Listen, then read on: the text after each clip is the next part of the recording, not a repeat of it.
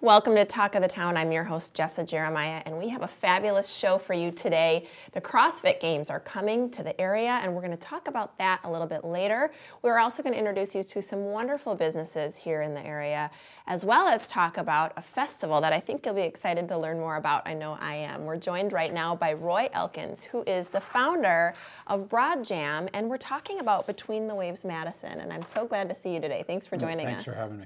Appreciate it. So what a unique experience. Now, this is a festival and a conference. Tell us a little bit about this and who may stand to gain from this. There's two groups that would probably benefit from this. One, the conference is going to run 4 days at the Gordon Event Center in the Doubletree Hotel, and that's for musicians. And we're trying to help them make a living, learn how to make a living making music. But we're going to have a festival in the evening as well. And there's going to be 45 bands playing over 2 days on Friday, June 17th, Friday, June 16th, Saturday, June 17th at the Majestic Theater and the Brink Complex downtown. So we got a lot in store for everybody. Yeah, it sounds like a wonderful opportunity with really a lot for people to experience, Yeah. and what a great and unique thing to come upon here in the Madison area with music being so important. Let's talk a little bit about how you came about this and some of your background. You have an interesting story. Yeah, I've spent 30 plus years in the music industry with a synthesizer company in Philadelphia, and I was recruited to come out to Madison by Sonic Foundry, a software company in the late 90s. I started Broad Jam in late 99. And it's been one of the longest running internet music sites there is. And our primary mission is to help musicians get their music exposed into film and TV and advertising. One of the things that we've learned along the way is there's a lot of great talent, especially in the Madison area. And if we can just help them understand some of the rules of the road and how to move along in the business, that's what the conference is about. Wow, what a great and exciting experience for somebody in the music industry who's really looking to break into it more. What a challenging thing to do, because there's often not a lesson or a roadmap in how to do that. So I think that's really special. No, there really isn't. It's not like other industries where, you know, if you want to become an accountant or something like that, you go to college, you study, you go to work. There's a clear path, or a baseball player, there's a clear path. In music, there really isn't a clear path. There's so many different avenues you can take. And one of the great sessions that we have, the opening session, is the president of Warner Pictures Music Group. Oh, wow. And he produced the music for Lord of the Rings and Austin Powers. And I think he was working on the Wonder Woman music a couple weeks ago. And he's going to do the opening session and show musicians how to get their music into film. And he's somewhat legendary in the industry, and we're very thankful to have him here. So that's kind of the vibe we're going to have at this conference. That's incredible to get the experience of somebody who has walked the path and successfully so. Yeah. We just have a couple minutes left, so I want to make sure we talk more about the festival. So give us some of the highlights. Well, we have 45 bands, like I said a second ago, playing on 5 stages at the Majestic and at the Brink Complex. Lots of great bands like Wheelhouse and the Beth Killey Band and the Lower Fifth, just these great legendary bands from the Madison area. On Saturday night, we have the Clyde Stubblefield All-Stars playing at the High Noon Saloon.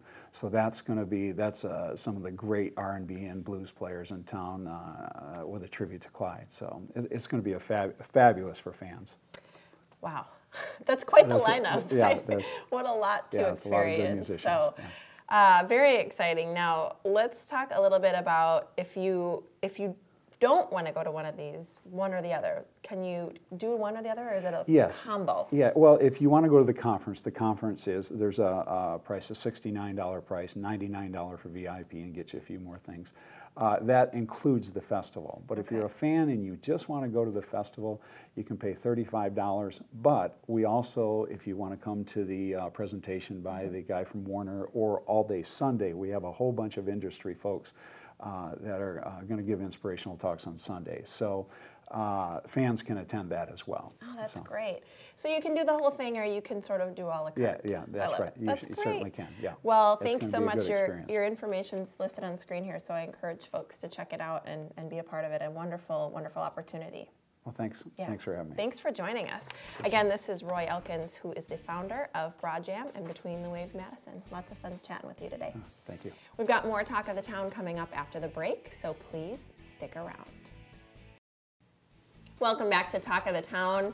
We're talking a little bit about comic books today, and specifically the Westfield Comic Store that is on the East Side. And we're joined by Josh Crawley, who's the East Side Retail Store Manager, and I'm glad to chat with you today. You too. So, what a fun topic of conversation. I'm excited to learn more about this. Now, I've been in your store, but I want to learn a little bit more about what kinds of comics that you guys are really involved in at Westfield. Primarily, we deal in new comic books and new graphic novels. With the breadth of old material out there, it takes quite a big investment of space, time, in addition to dealing with new stuff as well. Yeah, I can imagine. I mean, you have a lot, it's almost like a library. You've got a whole lot of physical items that are available for people to enjoy. I'm wondering a little bit about some like subscription services or things like that. Is that available? Yes, it actually makes it much easier for us because our monthly catalog is about 500 pages every month, full of comics, graphic novels. We do deal a little bit with like current gaming stuff, Pokemon cards, Magic cards, and a little bit with other novelties. Okay. But yeah, so all that stuff is available each month, so we're happy to special order it. Wow, okay. So you need to be an expert in a lot of areas. Jack of all trades, Yeah. hopefully master of some.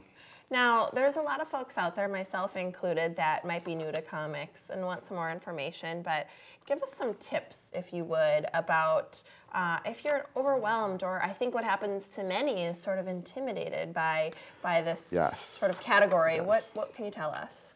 I would start with possibly just something you know.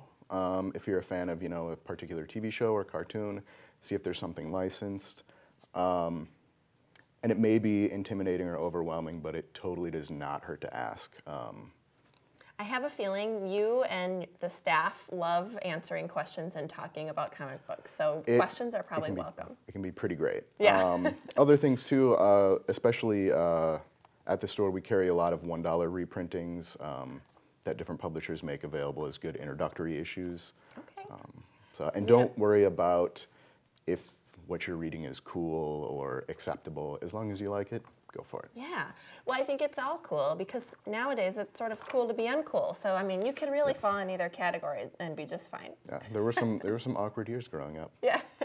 Well, what a fun topic to talk about. Now, let's talk about you specifically. So, I'm sure you have an answer to this, but let's talk about some of your favorite or current creators that what are they working on now? What's new? What's out there? One of my favorites is Kelly Sue DeConnick. She actually will be in town next weekend for WisCon as one of the guests of honor.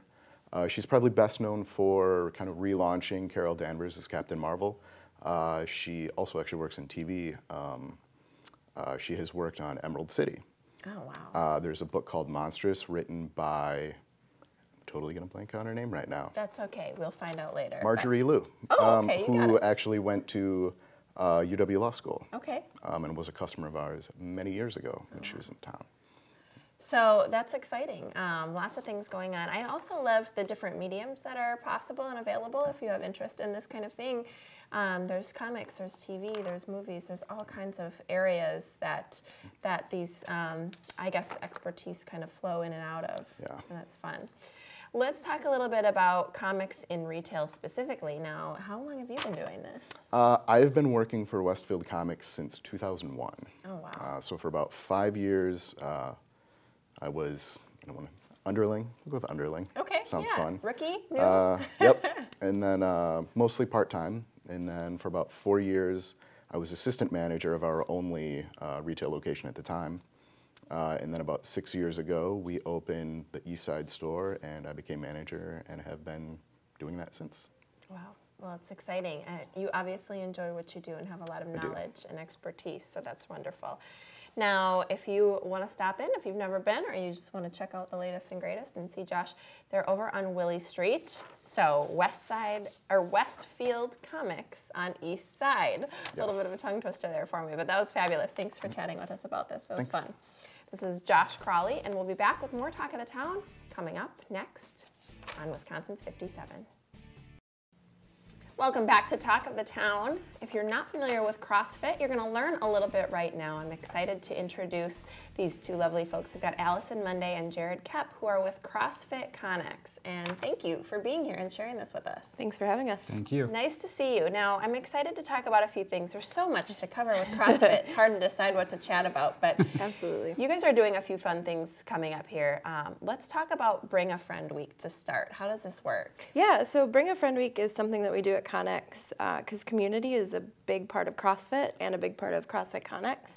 So we encourage our members to bring a friend to try CrossFit, but you don't have to have a friend at CrossFit Connex to try it out.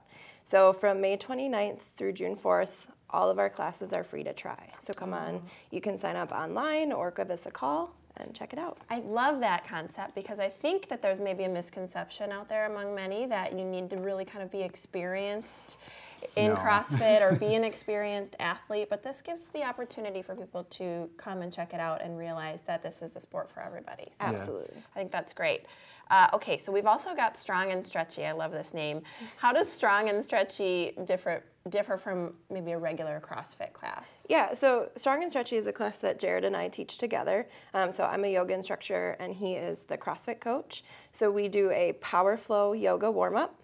Then Jared takes you through a CrossFit workout, and then we do a yoga cool down, so more of a yin style. Okay, very nice. I enjoy that. That's great. And it's really good because the yoga will help with the mobility and flexibility that you need to do the CrossFit movements. Ah, very good. Okay, and I like that about CrossFit and about what you're talking about, that it's really a workout that helps with a lot of different areas. We're not just talking about strength, we're talking about things like mobility and flexibility, which could come in handy for somebody who maybe is aging or struggling in those areas. Absolutely. Okay, so I want to talk a little bit about your backgrounds here. So, Allison, how long have you been doing CrossFit and yoga? I kind of joke, but I've been doing yoga for about 2 decades now, so pretty seriously for the past 8 years, and CrossFit for 5.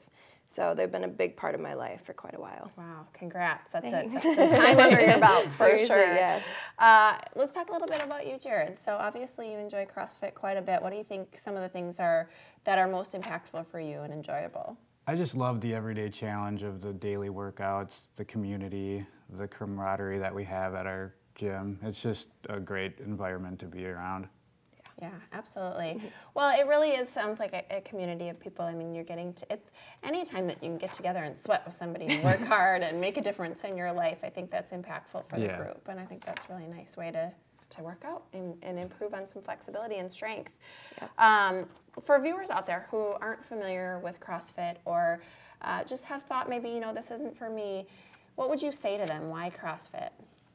CrossFit is defined as constantly varied functional movements at high intensity, keyword being functional movements.